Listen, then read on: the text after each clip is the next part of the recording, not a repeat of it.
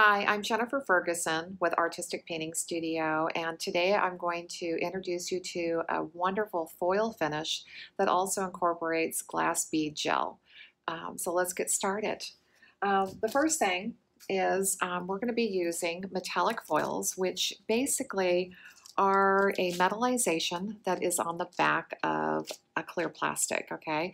So the color that you are seeing on this side is our bright silver, and that is the color that is going to transfer. But the foil is actually on the back, okay? So whenever working with foils, always try to make sure that the bright and shiny side is facing you or facing up when you're getting ready to actually install them. Foiling is a two-step process.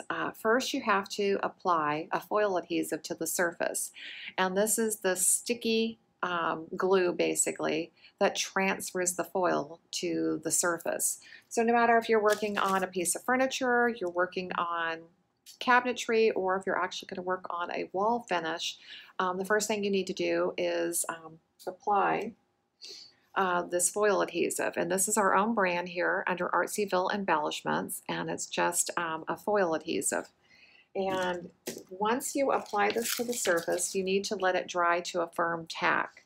Now I'm just going to use just a low nap roller, okay, and I'm just applying full coverage, and it goes on, as you can see, milky white, and it will dry completely clear. So you want to make sure you have 100% coverage, and then all of these marks that you're seeing can possibly telegraph through the layers of foil. So always come back if you're using some kind of a roller and just make sure that you have, oh, I got a squeaky roller going here, this is fun. Make sure you have all of your roller marks going in one direction, and try to eliminate any extra marks or anything that you could possibly eliminate, so that you have just a nice smooth surface, or as smooth as you can get it, with nothing that's kind of like showing a pattern, okay? Now this will completely dry clear, and this is like an overall like stippled effect that we would be getting here. So this will be fine. I just try to make sure I don't have roller marks going in a whole bunch of different directions, because that could possibly telegraph through into our finish itself. Now you have to wait until the foil adhesive tacks up to what we call a firm tack. And this is minimum of normally about 30 minutes. If you're in a very humid area, you might even wait a little bit longer, okay? So you want to make sure you're waiting a minimum of maybe 30 to 45 minutes, but there's no maximum time that you can get beyond, okay? So the foil adhesive is never going to dry beyond a firm tack.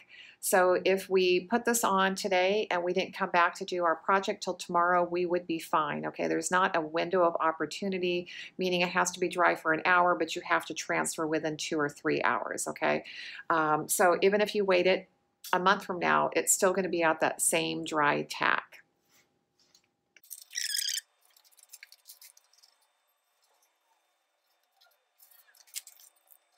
We are back with our sample board that the foil adhesive is completely dried to a firm tack. It's completely clear, so our board looks black again. And just if you want to test, if you can hear that, okay, that is a really, really good, hard, sticky, firm tack to go forward with on our project, okay?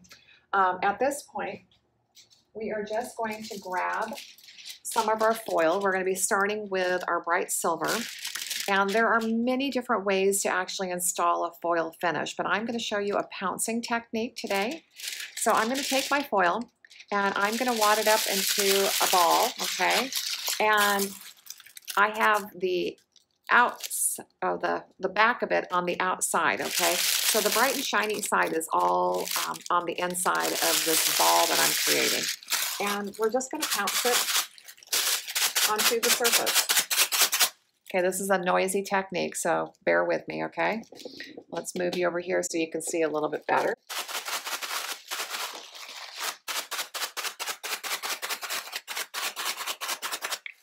So you'll have to keep moving the foil around to make sure that you have a section that still has foil left on it to transfer.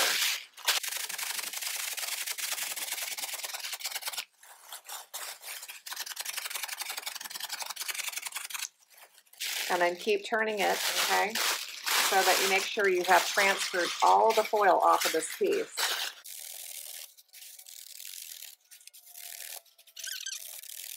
And once you get to a point where there's really no foil left on there, just grab yourself a new piece, crinkle it up again, and continue to pounce.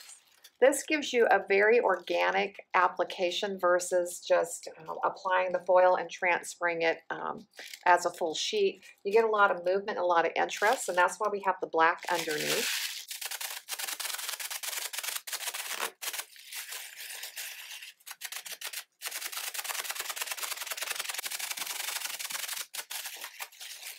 Okay, we keep looking at our foil to just try to find any section that still has some foil to transfer.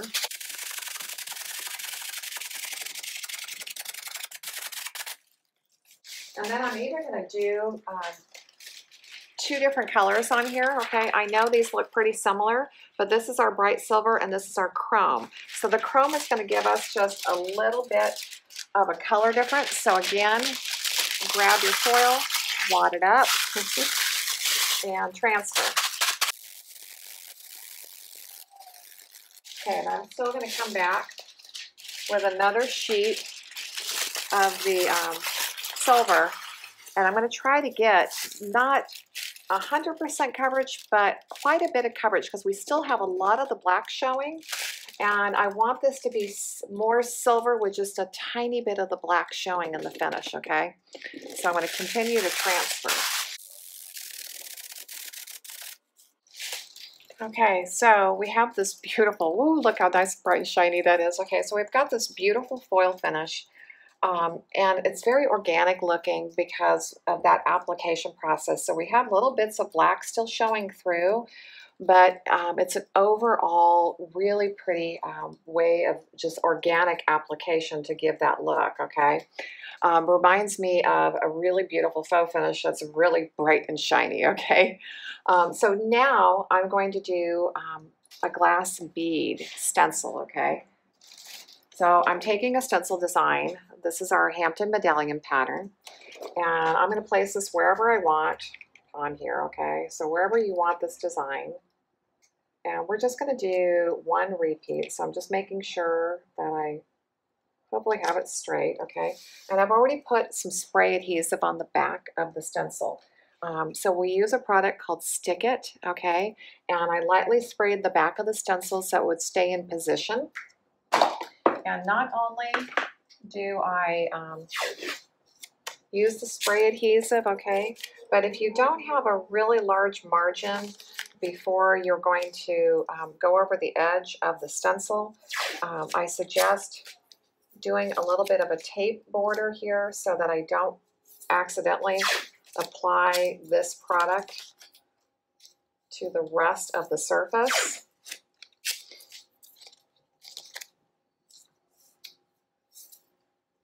And now we're ready to go. Okay, so we're going to mix up our glass bead gel with some black glitter. Fun stuff here, okay? Okay, so I'm mixing up what should be enough to cover this stencil, okay? So a glass bead gel basically is a gel medium that looks milky white to start with, okay, but this will dry 100% clear, and there are some little glass beads in here as well. So when the medium dries, all you see is the glass bead. Let's see, I'm trying to gauge, okay, it's always a fun thing to kind of gauge sometimes of exactly how much product you're going to need. Okay, looking at this, I'm going to go ahead and grab a little bit more.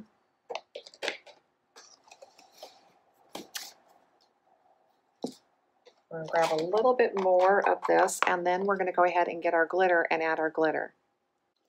Okay, so the easiest way that I have found to always add my glitter to my glass beads is to go ahead and use measuring spoons, and that way if I need to make more at any point in time, I'll know exactly how much I've added. We're probably about a half a cup of the, let me go ahead and move this so you can see. So we're at a half a cup of the glass bead gel, and I want this to be pretty black, okay? So I'm going to go ahead and add 1 to about 1.5 tablespoons of the black glitter and mix this up and see if this is black enough for my project, okay? Because when I'm done, I just want a black glitter with a glass bead, okay? So I don't want it to look gray. I want it to be black enough that's really going to pop off of that foil background, okay? And bring the black background back up. So I think I'm going to go a little bit stronger.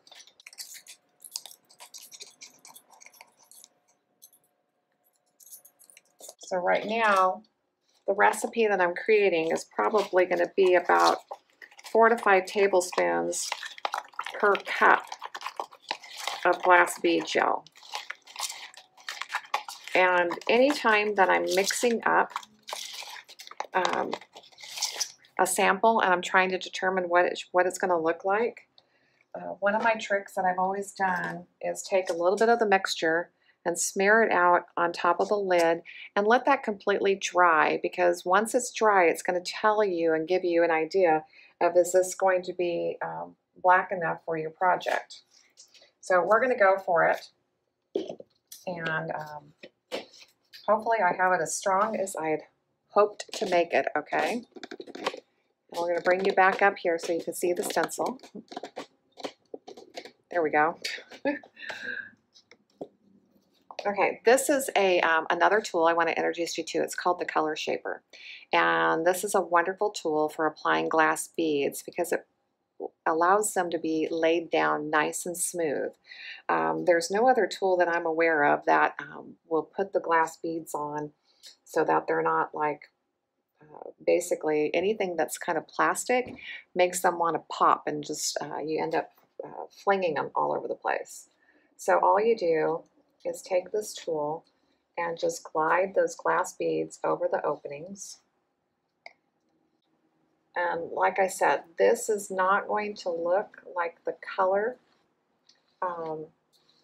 that it's going to dry, because that glass bead gel is milky white looking when it's wet, so it's making our bead gel look more gray right now, whereas when it dries it will be black.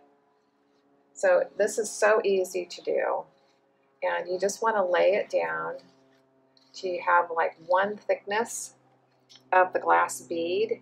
You don't want it to have it too thick on here, because if it is thicker than like the thickness of the bead itself, it can start to haze. So you want to basically get the medium on so it's just the thickness of the glass bead. Don't try to build it up thick and heavy.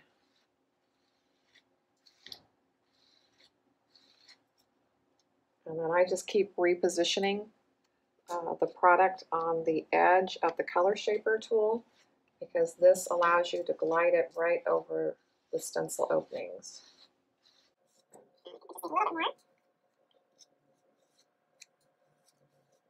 So probably 1/8 to 1/4 of a cup would be all you would need to do one repeat.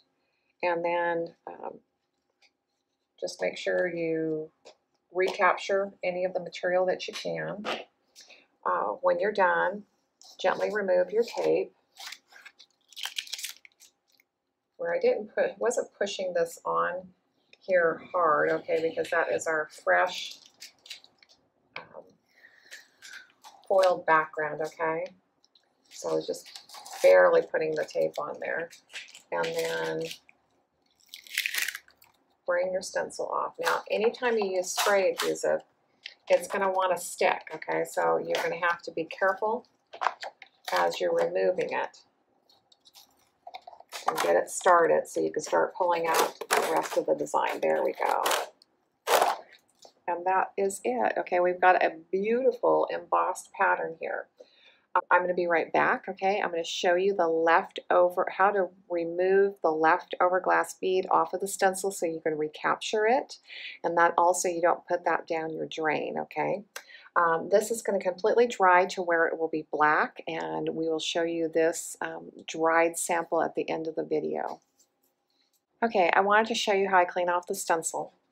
So this is just a piece of packing paper, or you could use any kind of unprinted newsprint, but basically put it on some kind of clean paper surface, and you can come back with your color shaper tool and just go ahead and remove all the excess material, okay? So that way you can recapture that and use it again, and that also you're cleaning that off before it goes into your drain system, okay? This is glass beads and glitter, so we want to make sure that we are recapturing all of it and putting it back in our jar so we can use it again, and that's all you have to do.